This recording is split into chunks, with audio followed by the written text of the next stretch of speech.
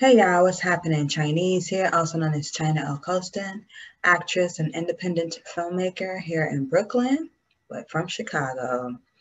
How y'all doing? I hope y'all Thursday is going really well. So I wanted to just share some things that I have learned, what I'm learning as an independent filmmaker with those who aspire to be an independent filmmaker or just a filmmaker on GP. Um,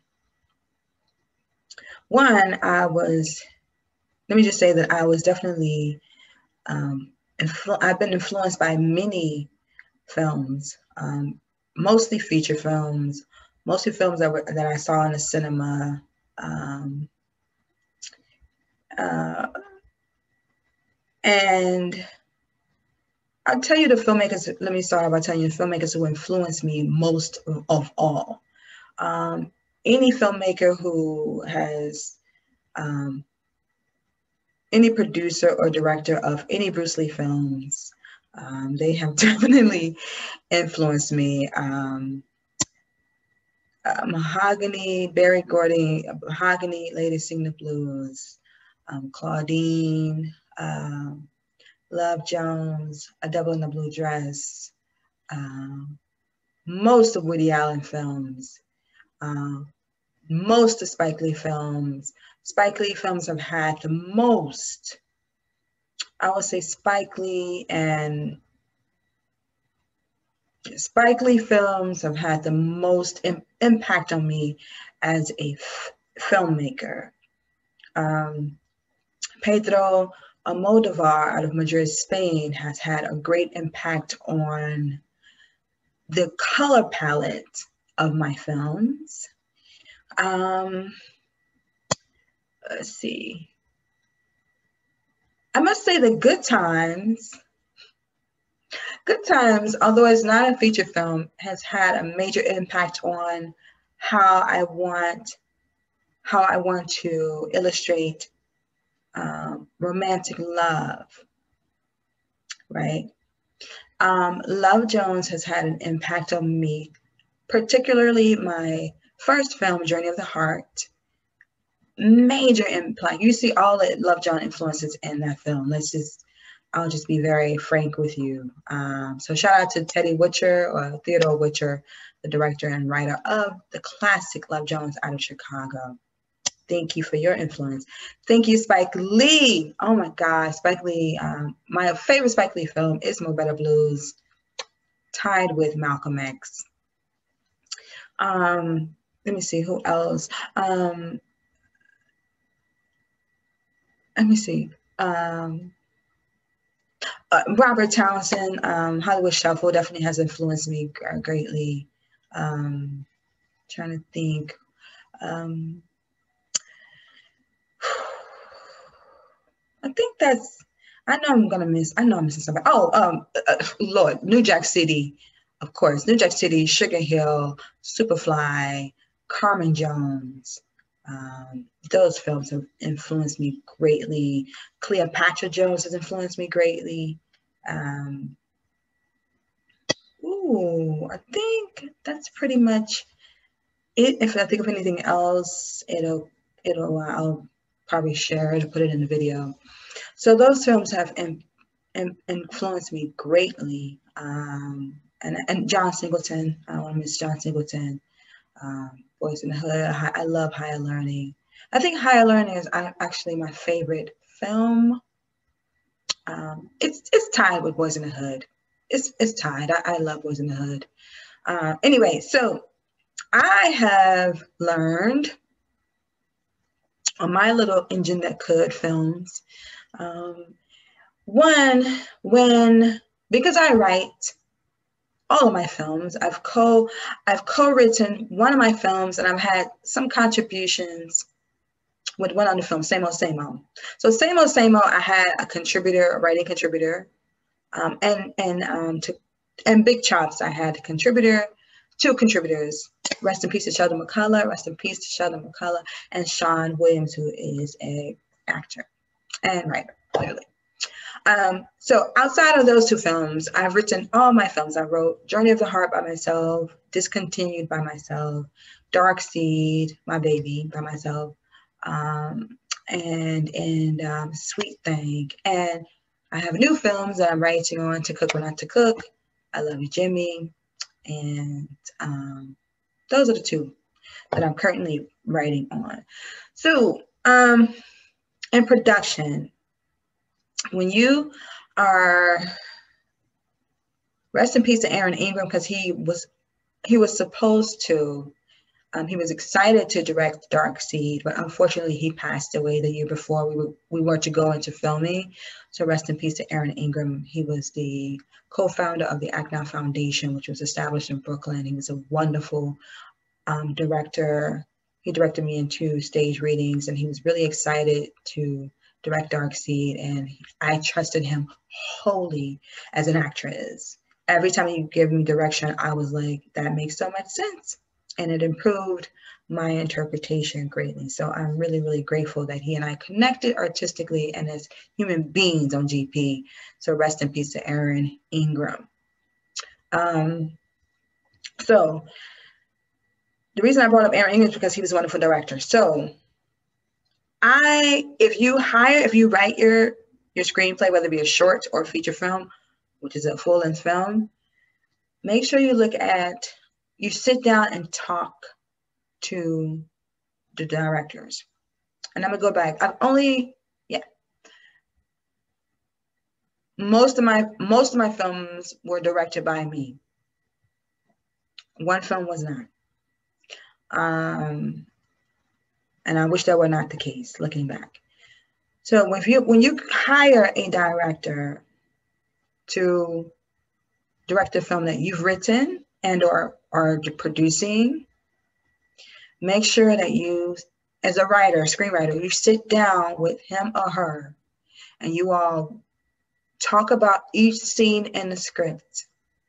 And you need to express to the director how you envision, well, you give the script to the director that you hired, or if you have several directors that you're considering to take on the role of director, and email your scripts to all of these 3 directors, let's say, and you have a meeting with each director, right? And let's say you're acting in as well, like I usually do. You have a meeting with each director after they've read your screenplay, and you ask them, how do they envision, or how do they plan on realizing each scene?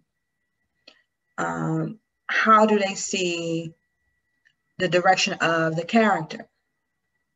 And especially if you're acting in, because if you discover that these 3 directors or 2 of them are not, their vision is not in line with what you envision, cut them loose. That's one. If as a producer, when you hire a director, say you hire a director, you found somebody that fits their vision and your vision of the story unfolding lines up, right? Fine. You have to tell them it is the director's job. If you do not hire a storyboard artist, then it is that director's job. You communicate to that director as a screenwriter, producer, or the screenwriter, actress, that they must create a storyboard for your film. They must create a shot list for your film. Because when you are on location, let's say you're acting in your film that you wrote, like myself, and you hired this director and a cinematographer and or camera operator, they need to be in sync. Both, so the director and the cinematographer and or camera operator, they should all have the storyboard, and they need to be in sync. They need to make sure those shots are captured. They need to make sure that all of the characters, particularly the lead characters and the supporting characters, that there is a close-up a medium shot, a long shot, an over-the-shoulder shot, a reaction shot. Make sure that, so that's why the purpose of the storyboard, so that the director, because there's a lot going on that he or she is directing, they need to have a storyboard to reference so they don't miss any important shots for the film, okay? To tell the story effectively. You need the shot list to reference the shot list. They must do it. If they do not produce a storyboard for you, the screenwriter, actress, producer, 2 weeks before filming, then you get rid of them and you hire someone else. Okay, do that. Because trust me, when you finish wrapping the movie and you're in an editing aspect of it and you don't have certain shots, certain key shots, you're going to be livid. Take my word. Storyboard, shot list to make sure all shots have been captured. Okay, we don't want to rely on the director's memory because they may be forgetful. Take my word.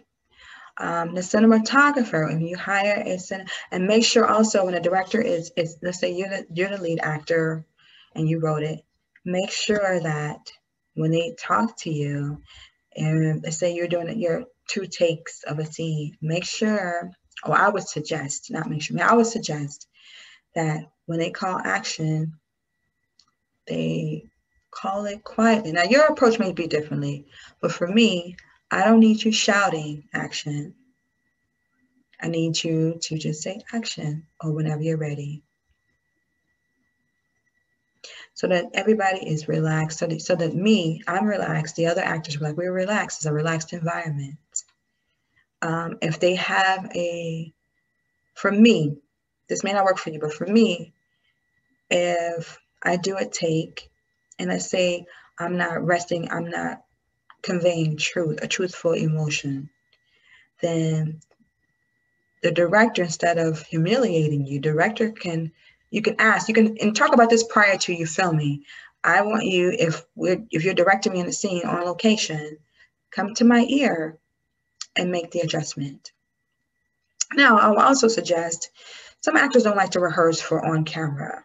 I don't believe in that. I make discoveries as an actress. I make discoveries of my characters through rehearsal, right? Before we start filming. So you can make a lot of discoveries if you wrote the movie and you're starring in it or being a supporting actor in it. Rehearse with the director prior to filming, so you and the director can make discoveries together of what's the optimal choices for the character, right? You can make these discoveries together. Make sure you have more than one rehearsal. You have a rehearsal with the director, and the director has rehearsals with the other actors, and then with myself and the other actors. So rehearsing, storyboard, shot list, all this prior to filming. And then you can talk to the director about what's the best approach when he's directing you or she's directing you on location. You may be like, I don't mind them saying action, or I don't mind them making corrections of my interpretation in front of everybody. I don't work like that. I'd rather you come to my ear and say, China, can you do that? Can you try A, B, and C, D, E. Let's try that and see how maybe that's more impactful. Or China, right now, what you're communicating is not as clear as you think it is. So try A, B, C, D, and let's see how that works. But come to me in my ear or your ear, and that way it's just the adjustment is communicated to you, just you, not the cast, not the other crew. You and the director communicate, and then you can go ahead and do your interpretation. So that works for me. That may not work for you. Cinematographer. I think it's the same thing. When you seek out cinematographers for your film, ask to see their reel. But if they don't have a reel that reflects scenes from a feature film or a short that they have shot themselves, do not hire a cinematographer who has not filmed a movie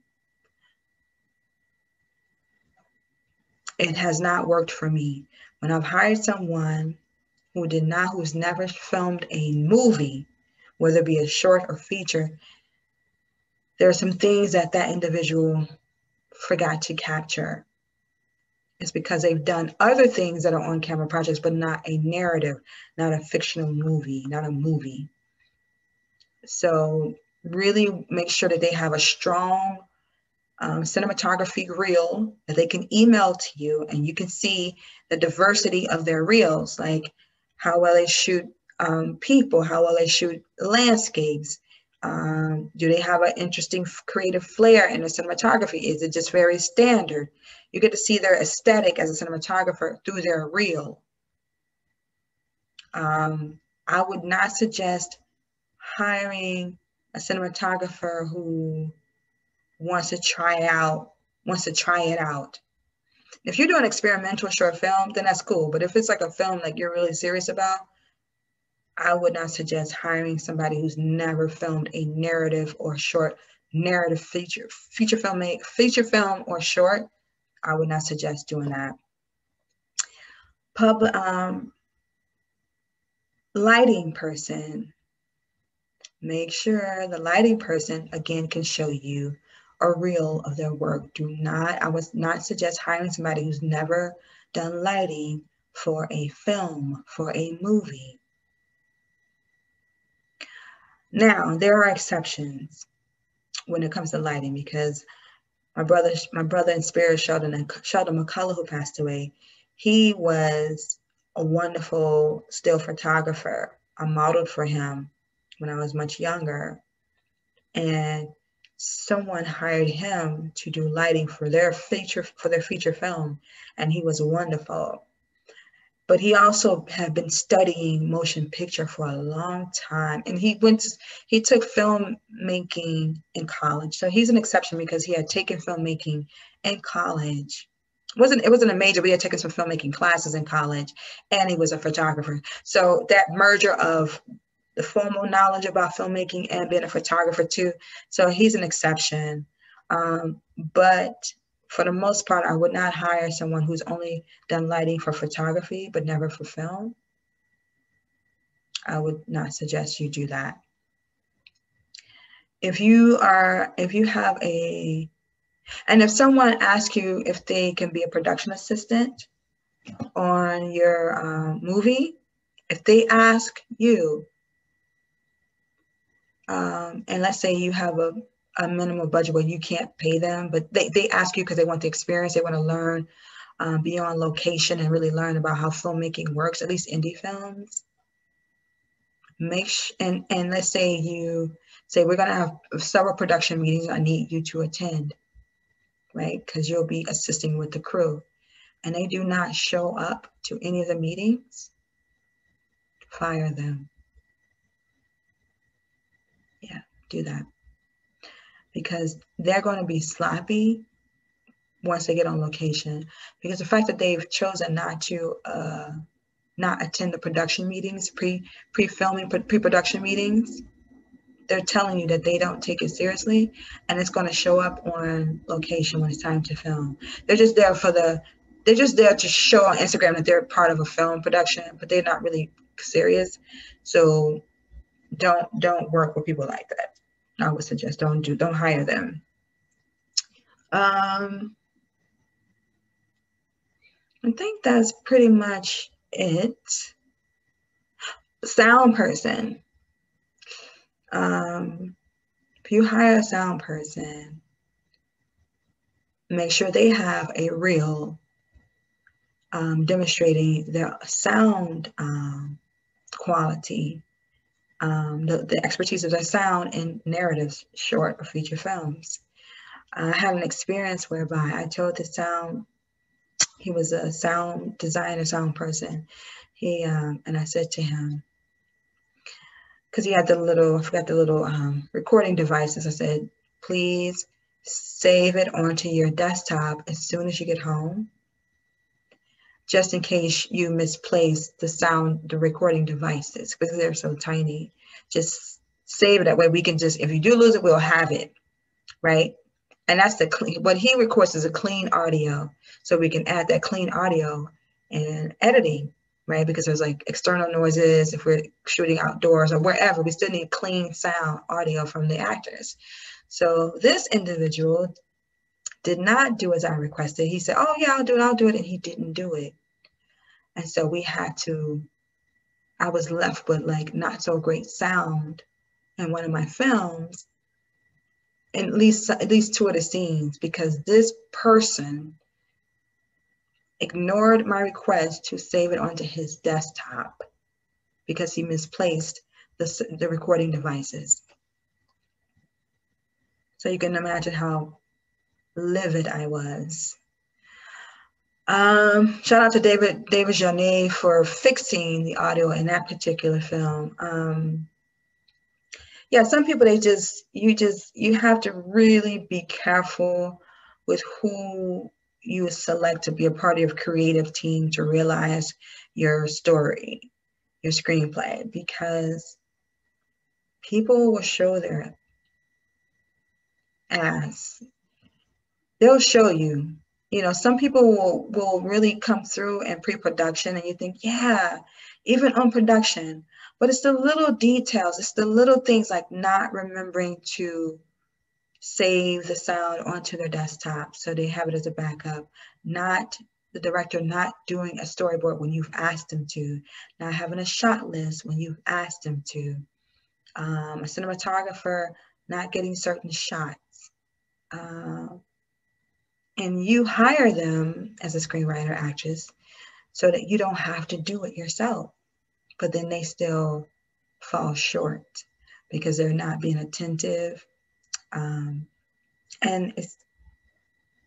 it's like they're not taking it as seriously as if it were their project. Because some of these things, some of the mistakes that have happened with some of my films were avoidable. And I don't like pulling a woman card, but I'm gonna pull it. I feel like some of these things would not have occurred if I were a man. And I try to stay in my very soft, laid back, cool, laugh out loud energy. I do. I love to laugh.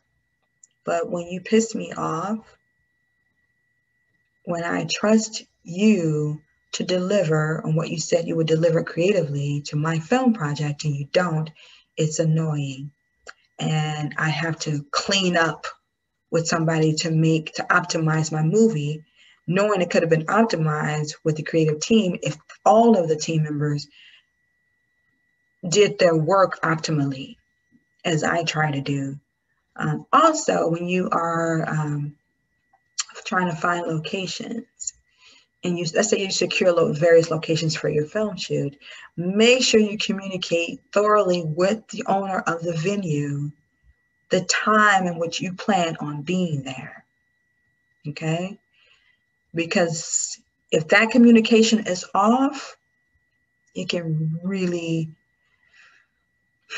shift things around, and it can, if the time is tight and you as an actress have to rush through your scenes because the owners saying they need you to basically vacate or get you, gather up your film crew and your cast and your equipment because they need to open up for business, but they didn't communicate that to you. If the communication was off, like you thought you had more time than you did, and then you discovered much later on that you have to hurry, and now the performance is kind of compromised and the production because you're rushing to get out of this place of business. So these are some things that really, really keep in mind. Really keep the communication wide open.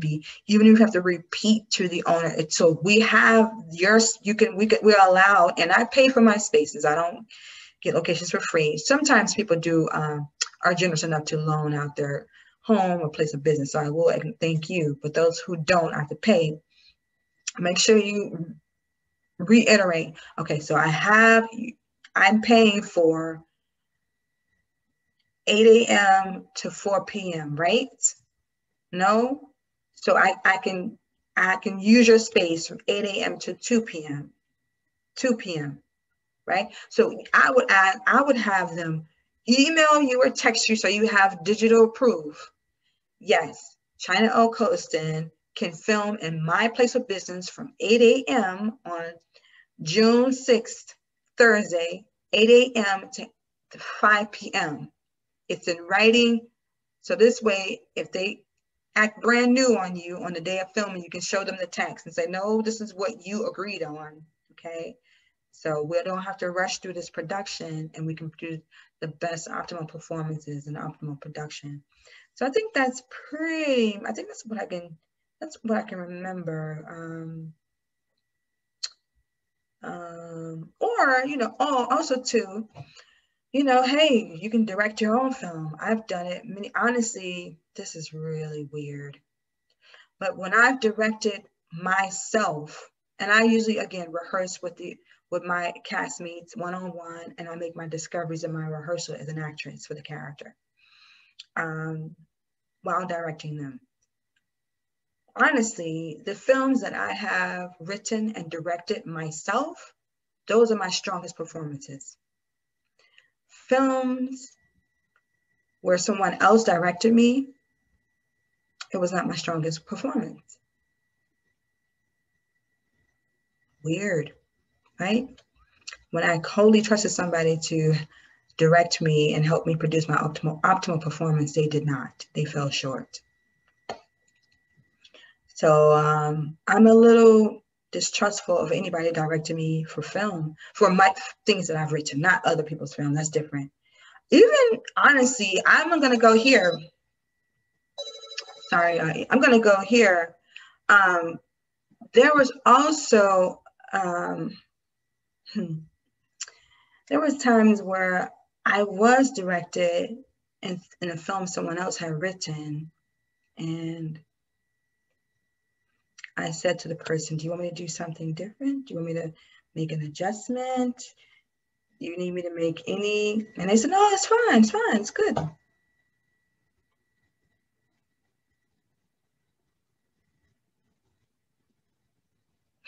If you as an actress feel in your heart that you should modify your interpretation, do a little different, even though the director's like, no, don't make it, you're good. I did that, and I was disappointed because I was like, why didn't he tell me to make an adjustment, to tone it down a little bit or turn it up, tweak it? Why? I asked him outright, do you want me to make any adjustments, do anything a little different? He's like, no, it's fine. It's like outside of Aaron Ingram, and I'm talking about for on camera, I've had a lot of good directors, good collaborative directors for theater, for stage, but on camera, it's been disappointing. I had one more instance where I was acting in a short film, and it's one of my most prominent films I've done, honestly. It's one of my favorite roles too. It was two cameras, and it was the writer was a director. The writer was a director. She was also in the movie, and she hired an assistant director. Camera on me, camera on her. And the director was behind me, and it was a scene where I'm acting with the character, the woman who wrote it. And I felt in my soul that was not an honest, very truthful interpretation. It wasn't my best, and I felt it. And the assistant director, he's behind me, so he can't even see what I'm doing. He just hear me. He's like, oh, it's fine. I'm like, I just feel like it just been being true for me. No, it's fine. And I went, and so I said, look what he's talking about. Let me ask the writer actress. I said, do you mind if I do it again?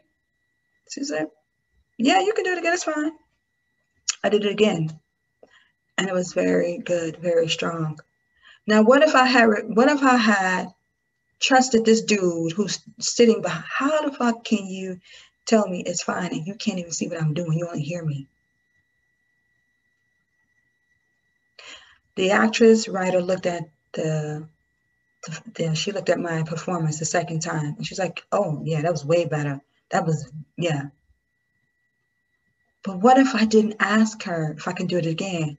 What if I didn't trust my creative instinct and I listened to this dude behind me? How are you directing behind me?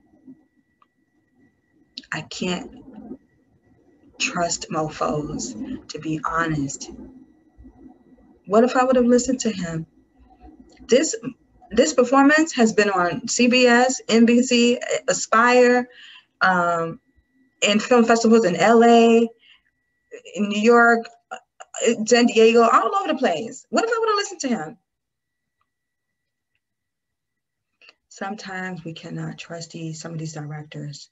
They're incompetent. They don't care. They'll leave you hanging. They just look at the aesthetic, the big picture. They're not looking at the nuance of your performance. They don't care. They just some of them just want to be able to say they directed something and put it on IG. So, maybe you have a different experience, but for me, so far, I haven't been able to trust anybody fully as a director outside of the woman, the writer actress who was in the movie I was just referencing. She was a great director, honestly. Great actress too, and writer. So anyway, I hope this is helpful to you all. Just get the reels from all these crew that you hire and make sure these actors respect you, respect your vision. You rehearse with them prior to filming. If they give you stinky attitude, fire them, because there are a lot of talented people. But if that attitude is stank, I don't want to work with you. I do not. All right, you guys, have a nice Thursday. Peace, Chinese.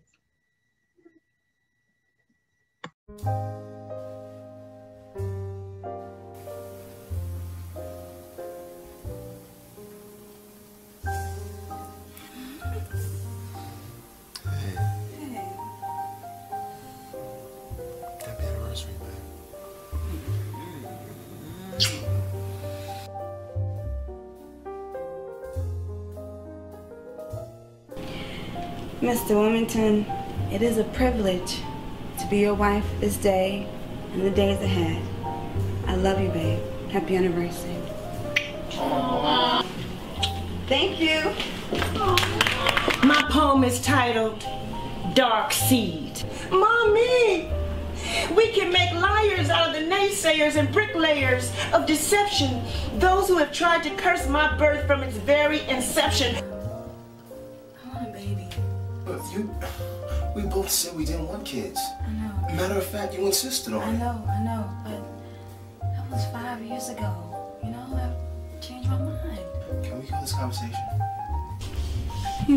Can't you picture a little me or a little Idris Jr. running around here getting on my last? You're just romanticizing shit. You're not thinking about how much we'd be giving up. There'd be no more me time. No more you time. No more we time. I want to have your goddamn baby. I want to have your baby.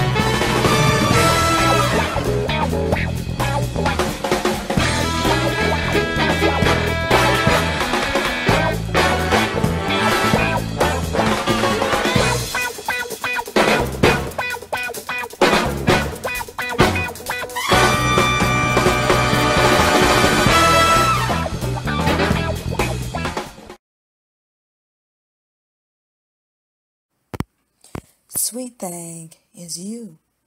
Sweet thing is me.